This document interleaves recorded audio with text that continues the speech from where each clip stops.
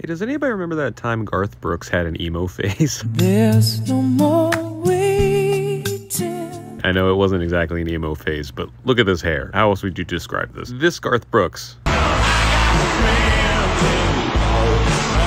This Garth Brooks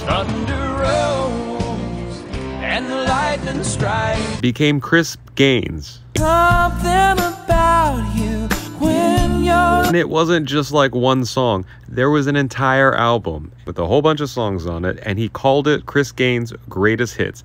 He had a whole backstory. In the liner notes, there was like photos from this guy's like career. This is actually Garth Brooks. Maybe I'm remembering this wrong, but I want to say there was even like a movie or a TV show or something in talks. Garth completely committed to this. I don't know how else to explain it. The 90s were a fever dream. I get lost in